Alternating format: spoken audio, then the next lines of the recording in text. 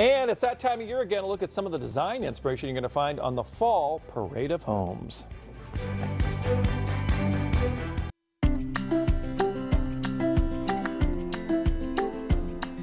Welcome back. Well, whether you're in the market for a home or looking for a little design inspiration, you can find it all for free during the Fall Parade of Homes. Laura Marinin, style editor with the Parade of Homes, is here to tell us all about it.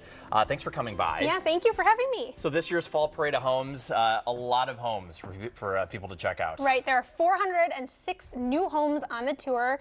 It's free to tour all the homes with the exception of the 5 dream homes. 4 artisan dream homes on the tour. Those are some of the $1 million plus homes that have really beautiful craftsmanship and design. And then there's one dream home that's actually for charity, built for the veteran-headed families, and that was built by the Batsy Foundation and Lennar, Minnesota. So all of those have a $5 fee to tour, but it goes back to the Batsy Foundation. So it's fun to dream with a lot of these homes when you go through them, but you say that there's homes for all price ranges. Who exactly would you say the Parade of Homes is designed for? It is really designed for everybody in the Twin Cities. If you're looking for your first home, there are homes under $200,000 on the tour. If you're looking for that custom-built dream home, or if you're really just looking for design inspiration, there's homes up to over $2 million on the tour. Yeah, so kind of a little bit for everybody there. Exactly. And we have some things that you brought. First, what exactly are we looking at here? So reclaimed wood is really popular in the homes, and this is actually reclaimed wood tile from the tile shop.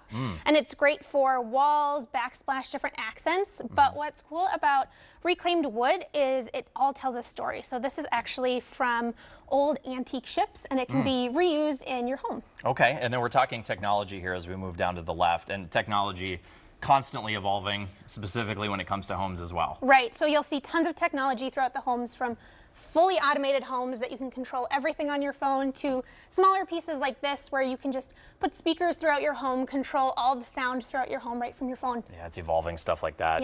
That stuff's evolving like crazy. And then over here, you mentioned people can get really good nuggets of decoration maybe that they can implement in their own homes. Exactly, yeah. So you'll see tons of different design and style ideas.